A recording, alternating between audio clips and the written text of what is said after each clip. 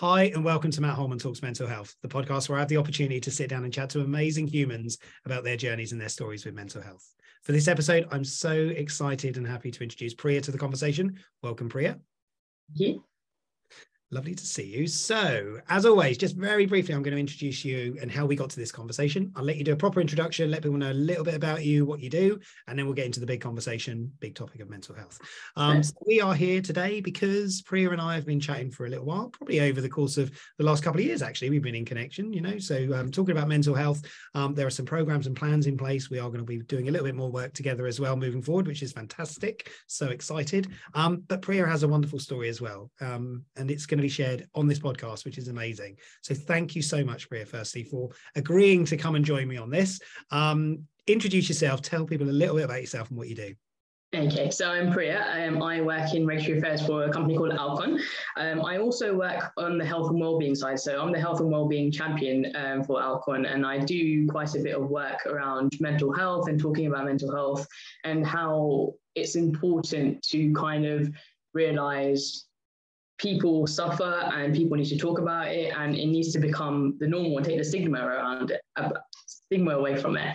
So yeah, that's mainly what I do. That's pretty much what you're doing, and maybe that links in nicely to what we do and what we're going to do together. So working on those programs together, which would be great. So I just can't wait.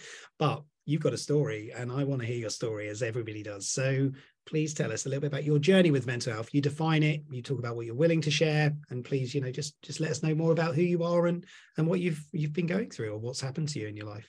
Okay, so if I'll be honest with you, I didn't actually know about mental health and things until probably about 4 years ago. So I actually ended up going into a bit of depression, and I didn't actually know what was going on. I think what happened was I started getting these thoughts in my head about, you're not good enough, you don't have a purpose in this world, why were you born, kind of thing, or things like that. And they just started to spiral and got worse and worse on a daily basis. And I used to wake up in the morning and just felt like I had a dark cloud over my head. And it just didn't seem to be going away. And it got to a point where my manager at work actually picked up on it. And he was like, "Are you okay?" And I was like, "Yeah, I'm fine." And he's like, "You've kind of withdrawn a little bit." And he goes, "I've seen a little bit of a change in you over the last couple of weeks, months." So I was like, right. And funny enough, I hadn't picked up on this, but he had. And I think as time went on, it got worse and worse. And I did start to kind of distance from people. And that's when I started realizing, okay, something's not quite right here. I didn't actually know what it was at the time. I didn't realize depression, mental health, or anything else. I just don't feel myself anymore. And I think that's when I went to see a doctor. And they, annoyingly, sometimes doctors do kind of jump to, okay, you need to go on antidepressants. I was like, no, whoa. I was like, no, I don't want to be. And ultimately, I think I'm going to be stuck on these for the rest of my life. And I was like, no, I don't want to go down the route. So kind of pushed that to one side. And then I got to a point one day where I opened up an email and I could not read the email. I couldn't understand the email. It's something I do on a day-to-day basis. And it was a simple inquiry I've done 40 times before. And I was like, why can I not do this? Why can I not understand this? And I had to have a meeting with my manager, and I had to tell him, look, I'm really struggling. Like, I guess my work had kind of started to probably take a little bit of a dive, but not to the point like it was massively. Didn't have to go into PCP or anything like that. It was just, my manager just kept saying, "Are you sure you're okay? Do you need any support from me?" And I'm like, no, I'm fine. But yeah, so I sat down and had a meeting with him. I was like, look, I'm really struggling. And he was just like, I felt sorry for him because it's something he had never been through, and it was something he couldn't really empathize or understand. But to be fair to him, honestly, hats off to him. He supported me so much through my journey. And he was like, okay, so have you spoken to your doctor? I was like, yes, I went to my doctor, but they tried to refer me, give me medicine. I didn't want that. He goes, okay, have you thought about like our private healthcare? They do therapy. And I was like, oh, right. Okay. I didn't really know that. And I was like, my first thing was like, I don't want to get help. Like, there's nothing wrong with me, kind of thing. But he goes, Priya, I really think you should like at least look into it. So firstly, I tried the employee assistance program, and I talked to someone, and I was really anxious talking to them, and I felt like I was doing a tick box exercise. I felt like I was doing it because I got told to do it. And then they rang me up and they called me back to do a follow-up, and I was just like, I really didn't want to pick up their phone and talk to them. I was like, this is really weird. Like, why is like I don't know, it felt intrusive. I can't really explain what I went through, but I just remember feeling so anxious going through this. And then I finally went through to private healthcare because I was like, maybe it is the right thing for me. And I went and saw a therapist, and they was probably the best thing I ever did. I actually have used this therapist through the last few years, and this got me through a lot. But it did make a massive difference talking. It was to an unbiased person, someone obviously who didn't really, was not a part of my life, obviously wasn't going to go anywhere else. It was confidential. So yeah, just being able to talk to someone on a weekly basis slowly alleviated the issues I was having, and it made me feel a little bit better. I still carried on working through this. I didn't get signed off or anything. And then slowly, I just started getting better. I started doing things like a gratitude journal. My friend actually bought me a gratitude journal. So I did open up to a few people about this. And I think that was one of another important things, having a support system, having people that cared, because one of the things, negative thoughts in my head was no one cares about you. You were on your own. Because a lot of people had left me in my life at that point. That's one of the things that caused me to kind of go into a depression. You kind of blame yourself. What did I do? What's wrong with me? Kind of thing. So yeah, I started doing gratitude journals. I got back into football, something I really enjoyed, and which I didn't realize brought me a lot of joy. And through doing these things, being grateful every single day, even if it was for my hands or that was ability to walk. One of my friends I used to work with used to make me play the glad game. So every single morning when we used to get coffee, she used to say, name 3 things you're grateful for. And I was like, there's not. Well, there's days I was just like, nothing. She goes, no. She goes, you got legs, don't you? She goes, you got a nice car outside, don't you? You're grateful. Name me 3 things. So she used to force it out of me. And every single day, without fail, I had to do it with her. And that slowly fought the negative thoughts away. So yeah, that was my first journey. And that's when I started realizing how important it is to talk about mental health, how much it does impact your daily life, be it at home, be it at work. And that's when I started up. We went into COVID actually, and I started up this MS Teams called Health and Wellbeing. I just started talking about my story. I just opened up about it, so other people knew that they weren't alone. I think one thing for me I wish I had at the time when I went through it is people said there's light at the end of the tunnel, because when you're going through it, you do not see light at the end of the tunnel. I thought I was going to go through it forever. And yeah, it was just, the worst feeling in the world. I don't wish it upon anyone, but spinning on his head, if I hadn't gone through it, I wouldn't be the person I am today. I wouldn't have the strength I have today. So yeah, that was my first journey. So 2.5 years ago, I went back into a depression, and this was like 100 times worse. Like my therapist had warned me. They said you can have a bit of a fall, so once you come out of it, don't think you'll never go back into it. But I was like, oh, whatever, I'm out of it now, I'll be fine. I can't remember what happened 2.5 years ago, but it just must have tipped me over the edge. And I actually was going on a 6-week trip to Australia and New Zealand. So I actually went with my depression to this journey. I was so anxious. I remember, and I can't believe I'm saying this, but I remember rocking on the sofa back and forth saying, I don't want to go, because there was forest fires. There was so much happening. But when you're in depression, you think the worst of the worst is going to happen. I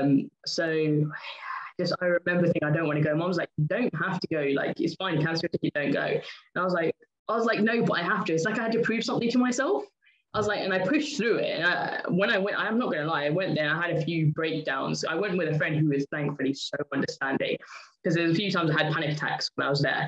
And I was just like, I can't breathe. I don't know what's happening. I'm just getting really anxious. And I couldn't breathe. I didn't know why I was getting anxious. I couldn't explain it. And she just made me take deep breaths. She's like, calm down, nothing's going to happen. You're okay, I'm here. And I think that's what you need to hear sometimes, to just calm you down. You just need to hear someone's there. So I went through that depression, but it's funny because I think if I wasn't going through what I was going through, there's half the things I wouldn't have done. Like, it's weird to say, but when you're in depression, you don't care about anything happening to you. It's like fear is no longer there. It's weird. You have the fear in regards to what people think about you and all the negative thoughts, but in regards to doing things like bungee jumping, things like, I don't really care what happens to me. If I die, I die kind of thing. It was literally, because I said to myself, I would never bungee jump. I hate, I'll skydive. I'm a genuine junkie. I'll go scuba diving, things like that. But I was like, bungee jumping, no way. So we went to New Zealand and we were about to skydive, but for some reason they had to cancel it. And I was like, I haven't come all this way and I can't do anything. It's like either a bungee jump or a skydive. So I was like, fine, it'll have to be a bungee jump. My friend's like, you're insane. She's like, no, I'm not doing it. I was like, that's fine. I'm going to do it. If you don't want to do it, don't do it. But yes, so we drove somewhere and literally I got to the end of the bungee and I was like, this is insane. How am I doing this? But I just dropped myself and I went, biggest adrenaline rush I've ever had in my life, honestly. It was probably one of the most fantastic things I've ever done. So that's what I mean. Through the depression I went through, I actually had fantastic experiences on the other side. Now, looking back at it, like I said, then I felt like I was just going through the motions. And I was just doing it because I didn't really care what happened to me. But now thinking back, if I didn't have that fear, if the fear wasn't there, I wouldn't have done those things. So yeah, it was insane.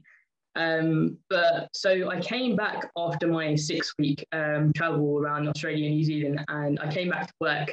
And my boss had obviously seen me go through my depression the first time, and I had just kind of come out of it, and then I kind of sunk back into it just before I went. I don't think he saw me going back into it until I came back. He was like, I thought you going away was going to like alleviate your depression and like cure you kind of thing.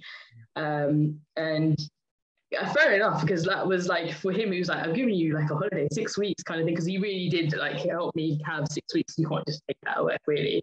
But I had to save up my weeks or my holiday towards the end of the year. So yeah, he was brilliant in supporting me with all this, because like I said, anything I wanted, if he knew it was going to benefit me in some way, he would make it happen. So yeah, I came back and I was an absolute wreck. He was just like, what's the matter? You just had a 6-week holiday. How are you still not okay? And in his head, he couldn't really kind of understand, like, you've literally just had an opportunity of a lifetime. How are you still, going through this?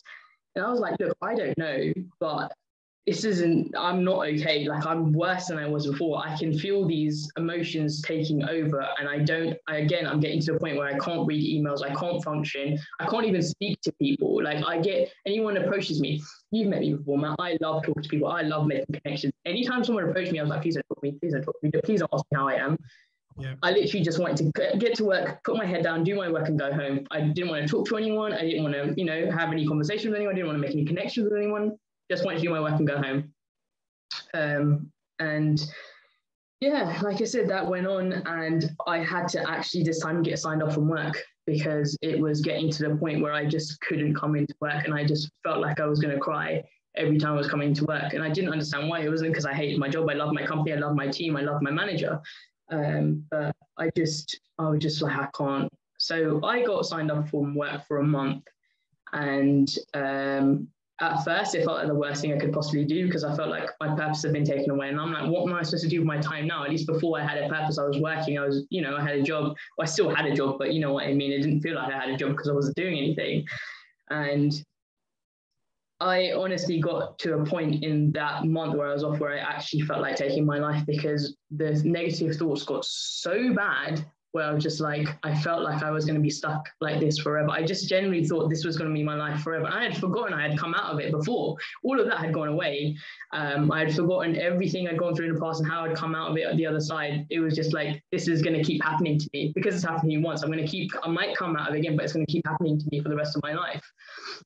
And I did. Like I said, I kind of thought about taking my life and things like that. And the only thing that probably kept me going is, again, my support system, my parents, my family, my friends. They believed in me when I couldn't, kind of thing. And they're like, you've got so much to give. You've got so much love to give. Look at all the stuff you've done with health and well-being and things.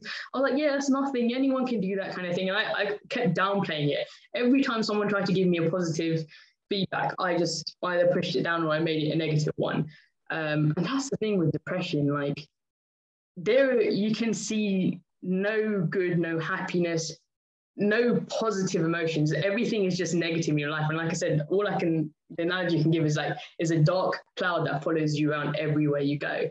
Yeah. So yeah, now I'm out the other side. Like I said, again, I kind of had to take time off. I had to do the grateful thing. So the grateful thing, I think, is one of the most important things, because they say, and there's obviously scientific studies about, if you do this for about, I think, 90 days or 45 days, you rewire your brain to think positively. Because apparently we naturally kind of do think negatively because of the fight and flight, basically, due to evolution and things like that. So that's why our brain automatically goes to thinking negatively. But if you can rewire it and basically train your brain in a way to kind of think about the positive things in your life, be it how big or small that they are, you slowly start pushing away those negative thoughts and basically seeing positive things, everything in a positive way. Now, that's not to say like if you're feeling crap or not great, you should kind of think, okay, what positive can I find in this? You're allowed to feel your emotion, but next day think, okay, tomorrow is a new day kind of thing. And hopefully that will make you feel better tomorrow and look for the good, beautiful things in that day. Let yourself feel, like I say, crap for maybe a day, not two, because then you end up going into a spiral or you go down a dark tunnel. But yeah, so yeah, 3 things I would say is basically always have hope, always be grateful, and always make sure you have a support system around you. Brilliant. Yeah. Wow, totally agree with all of those. Biggest pillar, isn't it? Is that, yeah. Hope. I think the gratitude, I have to say, I'm really grateful. Thank you so much for sharing your story, your journey like this, because I think it's very insightful for others to understand that. That's what these conversations are about, really. It's recognizing that people go through experiences in their lives, and yet we don't often talk about them, or we don't share those thoughts and feelings. And look at you now, you're doing an amazing job, and you're vibrant and you're positive, and I love that. And I always love our conversations, because I always walk away from them and I know I'm going to be happier because of the conversation, if that makes sense. That's very kind. Thank you. So I think that's what we all have to remind ourselves is, we can have conversations that are very difficult, but we can also energize each other through those conversations, because now we're learning how to take on the understanding of other people's struggles at times. So thank you very much for sharing that. I really mean it. But I do want to ask you some questions. Yeah, of course. I want to dive deeper. So obviously 2.5 years ago was when you went into this sort of, what I think we can say is quite a serious bout of depression there, if you have suicidal thoughts. Was that alongside COVID? So in terms of sort of, there was changes going on, or was that before, or whereabouts did that sort of fit in? Before COVID. So weirdly enough, COVID actually probably helped me a little bit, because it took me away from having to answer people and pretend I was okay, because sometimes you don't want people to know that you're not okay and people to keep kind of asking you. So yeah, it was before COVID hit. So I had been signed off in February, and I was supposed to go back to work in March, and that's when COVID hit. So I never actually went back to the office for a while. So yeah, weirdly enough, like I said, COVID was probably just what I needed to kind of recover and get back to being normal within my own time, because I still connected with people. So obviously live with my parents, and I had them all the time. And then I had MS Teams meetings, so I connected with people through that. But I didn't have to, from 9 o'clock till 5 o'clock, pretend and be happy and put on this mask, because I'm not good at that. I don't have a poker face. My manager always says to me, you wear your heart on your sleeve. He goes, I love that, mate, because I always know how you're feeling. But yeah, that's just how I am. Oh, that's fascinating. Yeah, I know. And it's interesting, isn't it? Because some people went into themselves when COVID came, lockdowns happened, and it's difficult, isn't it, when you're in that environment where you are, it's almost, you're constantly there with that thought. Were you still working as well during COVID? Did you go back to work, albeit you were remote and virtual? Yes, yeah, we were still working. So when I obviously, so I had a bit of a phased return to work, which was perfect, because we got occupational health, which kind of guides my manager with that. So I started working, I think, half days, and then I slowly started working full time. But yeah, I just went back to working because we can work remotely. Brilliant. Well, and you had a bit of purpose again, I guess. That was the sort of... Yes, and it is true. Like I said, what the thing was, it was having purpose, and also having my manager believe in me. He didn't just say, you're just a problem on the team, like you're just causing us more stress, you're just giving us more work. It was just like, he treats it as a physical injury. This is what he went through the journey when he went through with me. He goes, it's like, if you had a broken leg, I'm not going to expect you to drive to work every day. He goes, and it wasn't like he was saying I was broken, but it's just like, you've got something that's not quite right, and you need to recover before you can come back to work. And that's how he saw it. He's like, you just need to recover. Just see it as that. And until you're ready to come back, he goes, it's the same thing as I wouldn't make you rush back to work if you had a broken leg. So yeah, no, like I said, I'm very, very thankful for people who are very, very understanding and supportive of me, because I genuinely don't think I would have got through it without them. No. And and I think that's so true. And I think that's such a valuable point for everybody listening as well, is, support is really important. You trying to do it on your own, it's so difficult. It really, we get consumed by so many different things. We try to fix everything ourselves without the support around us. And, you know, what I love is that you've used resources as well. So it's not that you've just gone, I need fixing, somebody fix it for me, but you've taken steps and you've used those resources, which obviously, you know, we talk about workplace wellbeing, mental health, and everything else in the workplace. And there's a lot of resources out there, the employee assistance program, therapy, and, you know, Org Health and everybody else. But people don't really always know what to do with them or when to use them or how to use them. So I have to say, I'm quite confident that, you know, you've got a good manager if he's telling you about these programs that actually, you know, help. That's what it's about, isn't it? So really useful sort of insights from your perspective. There was a 4-week window when you were signed off sick. Mm-hmm. You said it was difficult. It was because you weren't working. Yeah. What was going on? What were you doing? How were you sort of? Honestly, I don't even. I remember one day I kind of just pulled out this photo book and just was looking through it. I was just doing random things. I just remember sitting there. Sometimes I sat there crying. Sometimes I was just like, okay, I need to do something. I was just trying to find things to do. But there's some days I literally just sat there and I was in my head. And you know what? I think it got to a point like I can't live like this for the rest of my life. There must be something that I can do to kind of get out of this. And this is what people say, no one can get you out of it. You have to get yourself out of it. And I think everyone reaches a point where you either make it or break it kind of thing. I could have taken my life or I could have done something about it. And I was just like, and there was too many people telling me like, you can't just think your life's over, or you can't take your own life. You've got too much to give. And hearing that, I think daily was like, okay, if people are saying this to me, there must be a reason they're saying this to me. And that slowly gave me the strength to kind of fight through it, basically. And I was just like, okay, I really do need to get my shit together and pick myself up. So I just, like I said, slowly made myself do even the days I didn't want to do the gratitude journal. When I got bored, I would just open that up and just write something down, even if it just like I was talking to a diary. Even if I didn't want to say anything I was grateful for, I'd write about my day, how it went or how it didn't go very well. But getting your thoughts down, and like I said, even if it's to your diary, it's so important. Yeah, fascinating. And I'm really, you know, I think that's a great way of managing your way through those moments, those darker, you know, and that again comes back to support, having things that you can use, you know, having awareness of, you know, writing things down actually does help. It really does. And, you know, talking about it helps, writing it down helps, being grateful for things, practicing some of those. So very, very mindful things. You know, and that's great. And that's what we want to make sure everybody has those sort of toolkits. So let's talk about your movement since then. So obviously you're doing more around this subject, you know, driven by the fact that you're an amazing human who experienced some things and, you know, wants to make sure others don't get into those places, or at least when they are there, gets educated. So talk about your thoughts and your plans and where you are and what's going on. Okay, so like I said, when I went through it, one of the first things I learned from it is like, how do I kind of raise awareness of this and make people think that this is kind of normal and they're not alone? Because that's what I would have wanted when I went through it. And unfortunately, I didn't have that because maybe people didn't really understand mental health when they've gone through it, or they just didn't know what to do. So like I said, I've put things in place. We've done mental health awareness a week. We've done it just before COVID. After I'd come out of one of my depressions, I was like, what can I do to kind of put in place for people to kind of talk about things, make it a bit fun, and also not make it so people have to do it, but just kind of get people involved.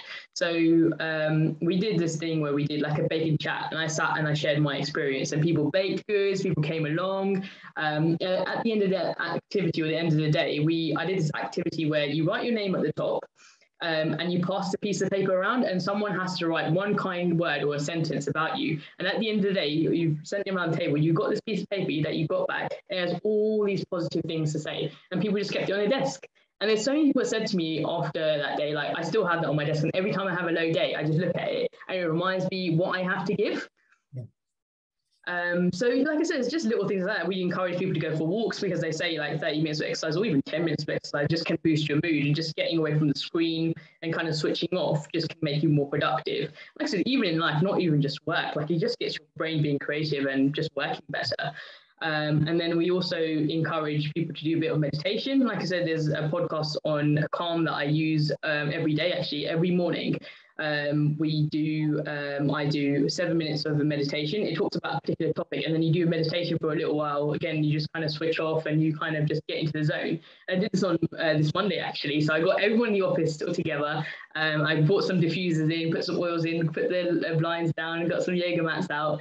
And like I said, so many people after it were like, oh my God, I can't believe that 7 minutes changed my mood. Everyone was like feeling lethargic. It was Monday morning. Everyone had the Monday blues. Some people had, seen news in the morning, which had upset them. And they were like, that actually really helped me. Like, it's not a magic wand and, it makes all your worries go away, but it's that little step that makes your day a little bit better. So yeah, those are little things we're doing. We did a bit of yoga today actually as well, which I led. That was quite funny. And you know what? It's nice to get people together, people laughing, people just having a good time. It's a social thing as well as doing things for mindful stuff. Because again, being with people, having that support, having people to talk to, it just boosts your mood. Yeah, well, yeah, and that's what it's about, right? It's boosting your mood. It's recognizing, and you absolutely nailed it by saying, Monday morning, people are feeling a bit low. They've watched the news, and please, anybody that's listening, don't watch the news. Really do, because it's not helpful. But it's those. But what you're doing, what I love is the thought that says, you can show people different things, small things, 7 minutes listening to something. And how somebody reacts at the end of that shows quite clearly the impact it has. And that's important. That's what we need to do more of. And I think that's where societally we struggle a little bit, because we're so fixated on our routines. And I know people do need routines, it's a big part of sort of our daily management, but actually sometimes breaking a little bit away from some of those normal routines to try other things, maybe you replace them and put them into your routines, which I know you said, you do those yourself. And but that's where sometimes we struggle, because we're like, I don't really have time to do that. I don't really have the position or the place to do that. It's really hard, but actually I think what you're doing from the sounds of it is you're encouraging people to try stuff. And if they like it. Saying it doesn't take as long as you think. Like, some people think meditation takes, you have to sit there for half an hour. You really don't. Literally 7 minutes will make a difference, or 10 minutes of yoga, like just to help your posture, your back, because we waste so much time, right? We waste so much time thinking. Exactly. You're probably procrastinating half of the day anyway, so you just use 7 to 10 minutes to do something that actually benefits you. I always remember my business studies teacher. I don't know if this even makes any sense. My business studies teacher used to say, standing next to the printer doesn't make it go faster. You know what? He's so true. I'm just like waiting for the break. But if it goes wrong, I need to be able to fix it. So I guess exactly. No, it's fascinating, honestly. So much we can talk about. We are coming right towards the end of this, believe it or not. This is just I can't believe that went so fast.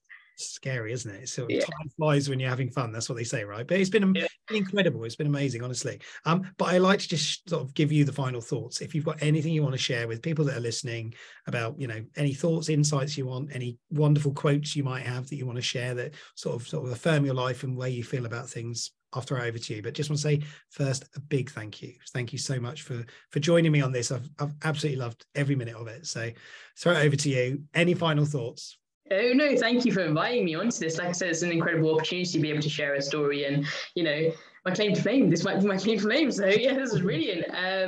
My final thoughts. I wish you told me about a quote, because I probably would have brought a quote with me, because I actually did this thing in the office on Tuesday where I got balloons, filled them up with helium, and got printed up loads of quotes and cut them out and stuck them to the bottom of the balloons, and literally had them floating around the office. I wish I'd remembered one of those quotes now.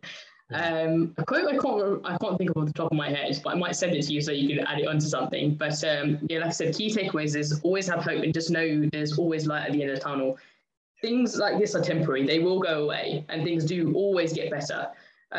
Always make sure you have a support system. Never try and go through it alone, because if anyone has done it alone, hats off to you. I don't think I ever could have, and I know a lot of people do require support to get through it. And like I said, always be grateful. Or honestly, you have no idea about the power of gratitude. It gets you so far. It's such a small thing that you don't even have to say it out loud or write it down. You can just say it in your head and just think of good things that are happening in your life and try and focus on those, because trust me, it will pick you up and get you through your day in a better way. So there's the challenge. Practice the gratitude. 3 things. 3 things every morning, even if people start off with that. Like I said, that's something I took away from someone who's like my second mum, and I've taken that with me and always cherished that. So it's brilliant. Call it the glad game. There you go. There you go. Amazing. Well, my second piece of gratitude is to say thank you again. To do so, I'll just make sure I cover that one off in the morning. Brilliant stuff. Listen, thank you so much. Really do appreciate your insights, your perspective. It's a fascinating story, and really do, you know, you look after yourself as well. Thank you. And I'm See you again soon. I'm looking forward to working with you. So yes. Me too. I'm so looking forward to that. For anybody that is listening still, if you are struggling, if you do need extra help and support, please do know there are always people out there that do genuinely care. They do want to help. They do want to support you. Priya, would you be okay if people reached out if they wanted to ask you any questions? Yeah, no, I'm more than happy. I'm more than happy to support anyone. I'll drop your connections and things into the text or the description to this episode as well. But of course, there are organizations out there that exist today to help people who are struggling with anything in life. And it doesn't have to be that you're struggling, you know, with severe mental illness. You could just be struggling with, oh gosh, anything that's worrying you. So please reach out. Samaritans, of course, exists to provide a safe space to talk. Telephone number is 116123. You could also text to shout 85258. They tend to be the sort of the two biggest ones that support people sort of in case of emergency, in the sense of if you need somewhere to talk to very quickly or urgently, feel free to reach out. But please know you are not alone. You are with others, and there are many people around you, albeit you may feel isolated and lonely at times. But please reach out if you're struggling, because that's what this is all about. It's helping people to connect to conversations, amazing humans talking about their journeys with mental health. Priya, again, thank you very much. I look forward to seeing you soon. Take care. You too. Take care.